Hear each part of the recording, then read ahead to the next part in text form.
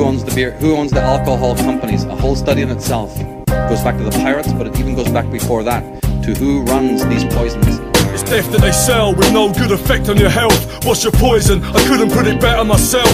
See, I reach my limits whenever you read these lyrics. Under the influence of gin, I've been possessed by evil spirits. I don't wanna be sedated, intoxicated or trashed. I don't wanna be mashed, wasted or a slave being lashed. Symbols live on every can, encrypted into many brands. Griffin images, pyramids and pentagrams. And it's a similar picture with cigarettes becoming poison, like Smirnoff, written in predictive text. Locking your mind to godly knowledge inside. They're swapping divine, cosmic consciousness with astrology signs. Devil's juice is usually duped with a jinx, and I'm producing extra proof that brewed as Lucifer's drinks. The 33-degree numerology was first seen. Illuminati usually swapping B for 13. And it's legal to purposely serve the people. Observe the word lager reverse turns to regal. A violent universe known to explode with a stellar. If we don't open our coronas, we've chose to close them forever. We won't evolve for the better, remain staying powerless. Alcohol was made by mistake by ancient alchemists. Few of us notice the truth is proving their motives. Ruined in this human illusion, losing our focus. Knights of Malta and the Knights Templar, who were tax exempt, were the ones who opened the inns and the taverns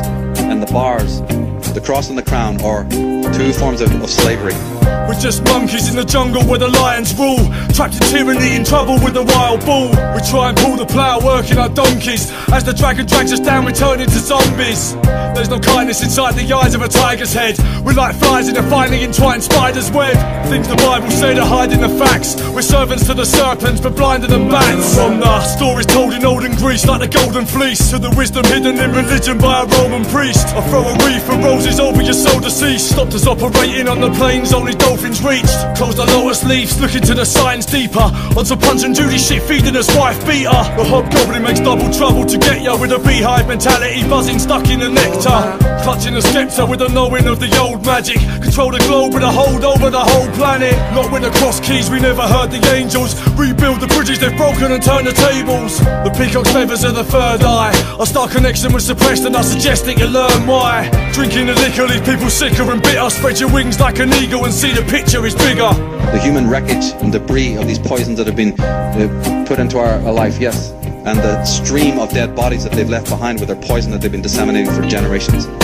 The crown on the king or queen beams when you see the light. Reach the heights of the royal oak, climb the tree of life. Free your mind, leave behind this Orwellian wonderland. Those drunk on the wine of Babylon never could understand. They keep us anchored to the planet if we let it happen. Square and compass, the masons, the checkered pattern. Enlightenment is represented by the white swan. The white horse is the steed the pestilence rides on.